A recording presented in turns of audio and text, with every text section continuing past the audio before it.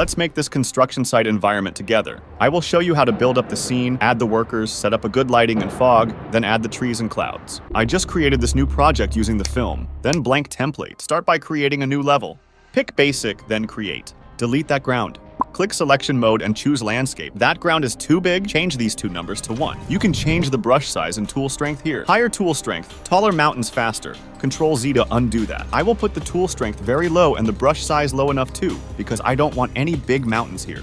Just a ground that's not perfectly flat. Back to selection mode. I didn't save this level yet. Should really do that. Control plus S, then name it. And I'm serious, name it. Stay organized. That's so important when working on bigger projects. Control space will open the content drawer. You can see the new level we just created is here.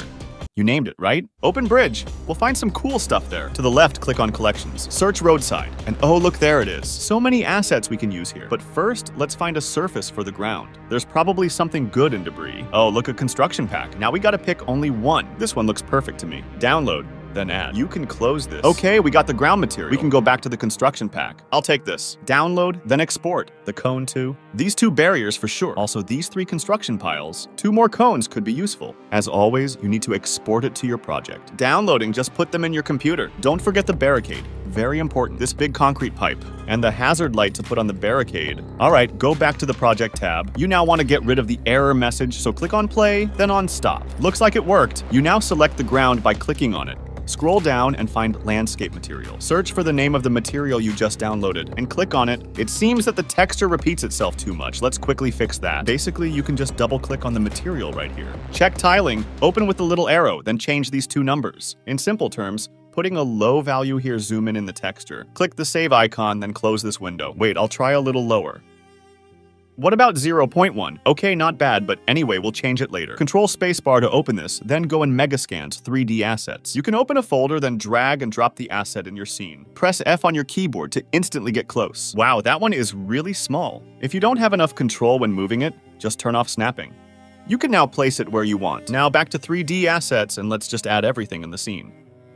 The piles more around the back. The barricades, we'll place them later, but you can still place them close enough to where you want them to be. I placed the barriers to the right and the cone in the middle. The camera is too fast. That's a little annoying.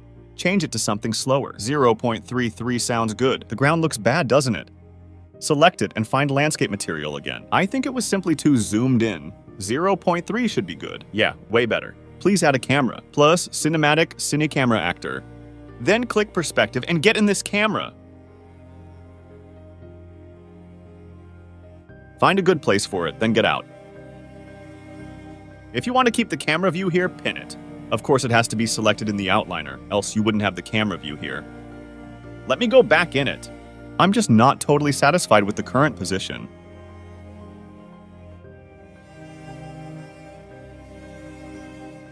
Okay, better. If you did that too, don't forget to pin the camera again. The reason to pin the camera is so you can select other objects while still seeing the camera view.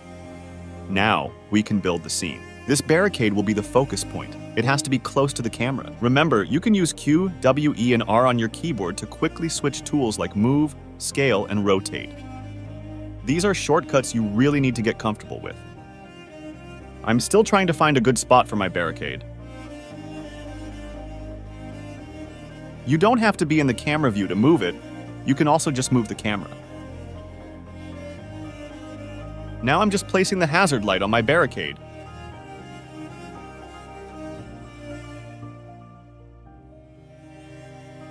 I unpinned the camera view and had to put my camera speed lower to place the light. Okay, looks good. Now go back in the camera. Right now the barricade is blurry and the rest of the scene very clear. I want the opposite. So select the camera in the outliner if it isn't already, then scroll down and find the focus settings. Click on this picker, then pick an object that will become the focus point. In this case, we want the barricade.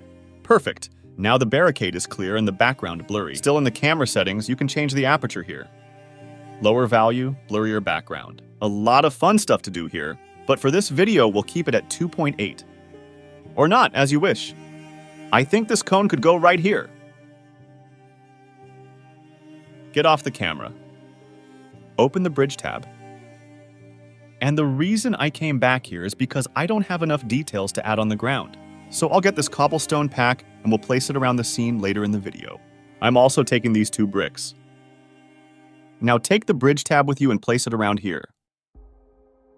That way we can just quickly drag and drop the assets we just downloaded in the scene. Okay, put it back at its place.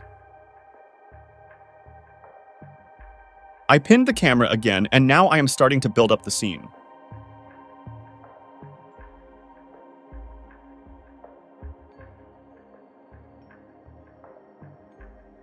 The sand piles can be a lot bigger. Just keep moving, rotating, and scaling everything as you want, and let's build a cool scene. I'm putting a lot of cones and bricks around here because that's where the construction takes place.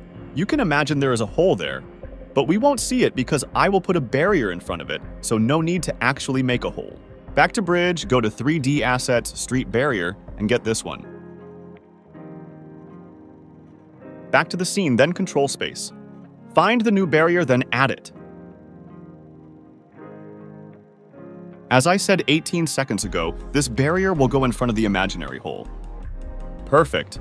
Now let's keep building the scene.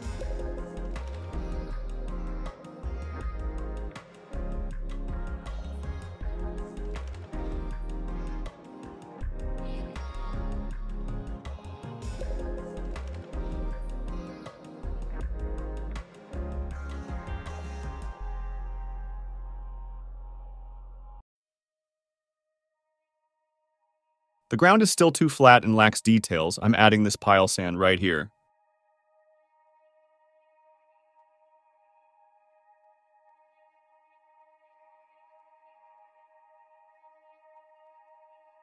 I'm thinking all of these could be much closer to the camera.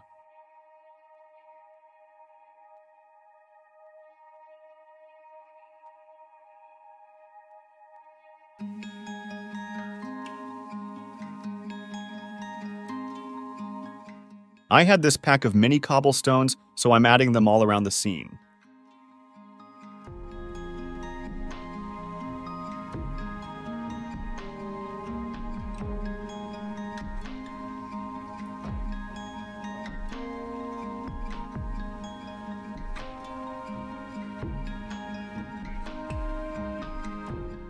I need some rocks for my construction zone. This one looks good.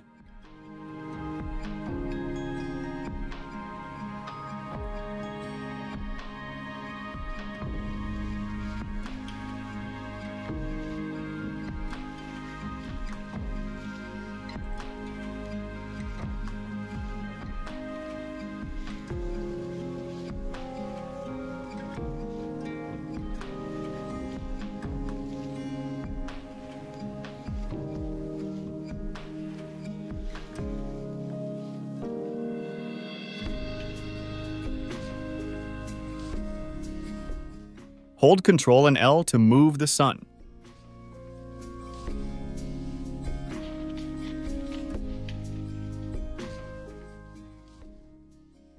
Time to add fog. Well, before choosing a fog value, let's turn on volumetric fog. Still need some high enough value to make a difference. So you scroll down here and check this box. Now we can try some good density and see what it does. For now, it will be 0.1. Maybe we'll change it later. Okay, let's now add the trees. Open Epic, go to the marketplace, and search for Megascans tree. These will work perfectly. Add it to your project. I won't because I already did.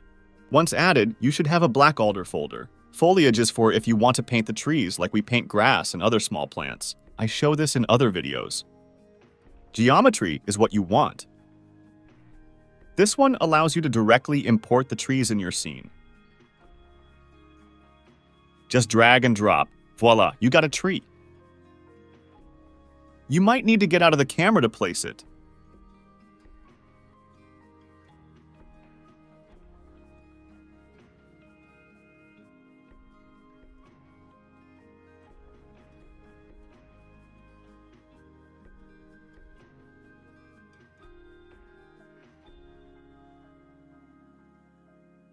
Oh, and for all these annoying things in the view, just press G on your keyboard to hide them.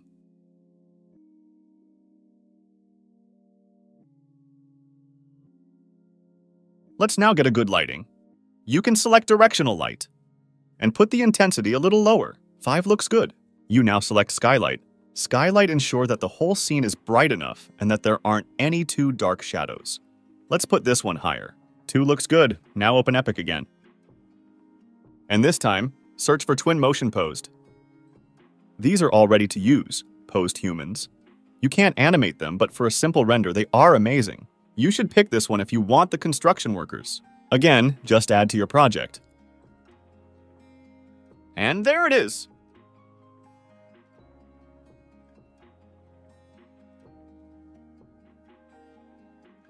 Find the 2 construction workers from this pack and add them to your scene.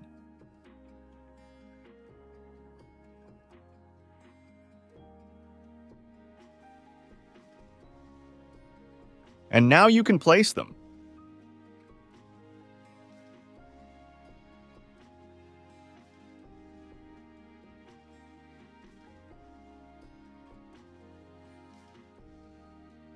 The clouds, we should certainly adjust them. Just move around these 2 first options, see what it does, and find something to your liking. You can find other easy-to-follow environment tutorials in this playlist. Thanks for watching. See you soon.